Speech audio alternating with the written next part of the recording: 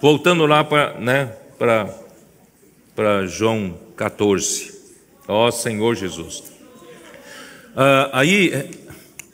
Aí versículo 7. Se vós me tivesseis conhecido, conheceríeis também a meu Pai. Desde agora o conheceis e o tendes visto. Aí replicou Filipe: Senhor, mostra-nos o Pai, isso nos basta. Quer dizer, o homem não consegue entender essa união orgânica com o Pai, né? Eu e o Pai somos um, Jesus já tinha falado, né? Ele não conseguia entender. Disse-lhe Jesus: Filipe, há tanto tempo estou convosco e não me tens conhecido? Quem me vê a mim, vê o Pai. Como dizes tu, mostra-nos o Pai? Não crês que eu estou no Pai e que o Pai está em mim? Não crê, não? As palavras que eu vos digo, não as digo por mim mesmo, mas o Pai que permanece em mim faz as suas obras. Como é que o Pai executa as suas obras? Como é que o Pai faz as suas obras, irmãos? É por meio do Filho, né, que fala as palavras do Pai. Lembra muito bem, o enviado de Deus não fala a sua própria palavra. O enviado de Deus fala a palavra de Deus, fala a palavra do Pai. Jesus não falava a sua palavra, é o Pai quem fala por meio dele, e essa palavra, sendo do Pai, faz as obras do Pai, faz as obras de Deus, tá? Aí versículo 11: crede-me que estou no Pai e o Pai em mim, crede ao menos por causa das mesmas obras. Olha, se vocês têm dificuldade de crer que Jesus sou enviado de Deus, certo? Vocês não acreditam, parece que é difícil crer que um homem pode ser, né, o enviado de Deus, que fala a palavra de Deus, mas creia, pelo menos pelas obras que estão aí, porque essas obras, esses sinais, nenhum homem pode fazer. Qual é o homem que consegue ressuscitar Lázaro morto há 4 dias? Qual é o homem que consegue curar um cego de nascença? Qual homem consegue curar um paralítico ali, jazendo ali 38 anos, e imediatamente levantar-se? Irmãos, é impossível, impossível. Mesmo que fosse curado naquela hora, aquele paralítico não tinha músculos. Precisaria de um tempo para criar músculos, precisa fazer longas sessões de fisioterapia, não é isso? Mas aquele paralítico levantou imediatamente. Quem é capaz de fazer essa obra?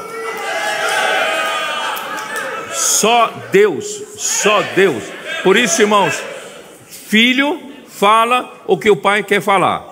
E quando o filho fala a palavra do pai, o pai faz a sua obra. O pai fez criar os músculos daquele paralítico, imediatamente aquele paralítico levantou. Por isso, irmãos, é uma coisa que nós temos que perceber, é fora da lógica humana, fora da lógica humana. Hoje a mesma coisa, irmãos. Hoje o Senhor continua fazendo coisas que o homem não consegue fazer. Ele hoje está executando entre nós. E muitos não creem. Irmãos, nós temos que crer, pelo menos por esses sinais todos que estão acontecendo, por essas coisas sobrenaturais que estão acontecendo todos os dias. Todos os dias a gente recebe, né, um testemunho, um aqui, outro lá, e de coisas impossíveis, certo? Quantos suicídios foram evitados? Quantos casamentos foram reatados? Né? Quantas pessoas que estavam, né, na morte espiritual foram restaurados? Irmãos, é uma coisa, todos os dias está acontecendo isso. Por isso, irmãos, por isso aqui, vamos lá. Vamos continuar.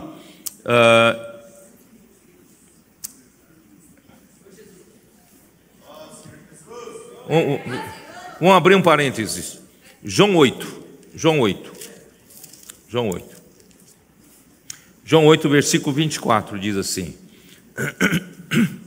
por isso eu vos disse que morrereis nos vossos pecados, porque se não credes que eu sou, morrerei nos vossos pecados.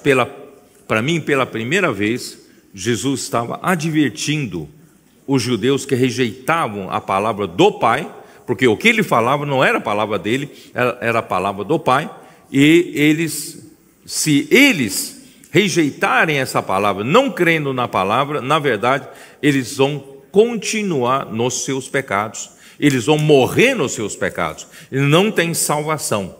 Irmão, mas se eles crerem, eles serão salvos, tá? Então, irmão, se você não crer, já está julgado. Se você crer, você está salvo. Então, é simples assim. Mas eles não creram. Não creram o quê? No eu sou. O que é o eu sou, irmãos? Eu sou é aquele que traz a existência, as coisas que não existem. O eu sou aquele que é incriado. Ninguém criou ele, né? Nosso Deus é um Deus autoexistente. Ele é o próprio sinônimo da existência. O eu sou significa eu sou a própria existência. Você existe porque eu sou. Você está aqui sentado porque eu sou. Então, se você não crê no eu sou, você não vai ser salvo. Se você não crê no eu sou, que eu quero, através de Cristo, a morte de Cristo, a ressurreição dele, salvar você, tirar você do pecado, e você não crê, vai morrer nos pecados. Sabe? É nesse sentido, tá? Aí no versículo 26. Muitas coisas tenho para dizer a vosso respeito e vou julgar. Porém, aquele que me enviou é verdadeiro, de modo que as coisas que dele tenho ouvido, essas digo ao mundo. Jesus não era falsificação. Jesus veio do verdadeiro. Ele falava as palavras do verdadeiro. Por isso que tudo que Jesus falava, abria a boca, saía a verdade. Eu sou, né, o caminho, a verdade e a vida, né? E é isso, né? Eu sou, como é que é? Eu sou o caminho e a verdade e a vida, né? Ele é a própria verdade, porque ele veio do verdadeiro e ele mesmo eu sou. Ele é a própria existência, né? Versículo, ó Senhor Jesus, versículo 28. Disse-lhe, pois, Jesus: quando levantardes o Filho do Homem, então sabereis que eu sou e que nada faço por mim mesmo, mas falo como o Pai me ensinou. Eu sou a própria existência, mas a minha origem é o Pai. É o Pai quem manda, é o Pai quem fala e é o Pai quem faz as suas obras, né? Por isso, se você não crê em mim, creia pelo menos que o Pai está em mim, creia pelo menos, né, pelas obras que eu faço. Irmão, ninguém jamais viu a Deus. Ninguém jamais viu a Deus. João capítulo 1, versículo 18 fala isso. Vamos lá. João 18.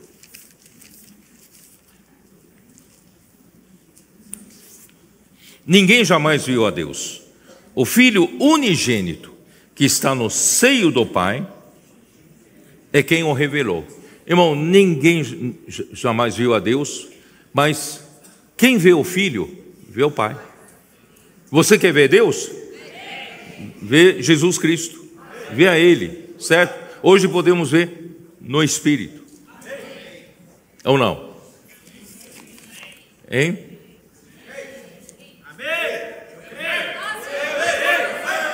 Não acredita? Pedro falou isso. O apóstolo Pedro, aqui ó. 1 Pedro 1,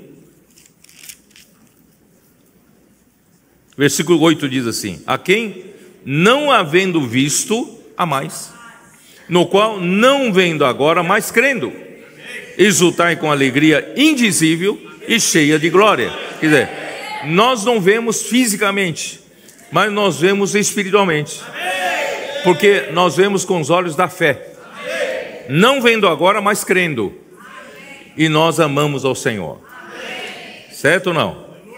Ó Senhor Jesus. Por isso, irmão, Colossenses 1,15. Como você, Felipe, me pede para ver o Pai? Porque quem me vê a mim, vê o Pai.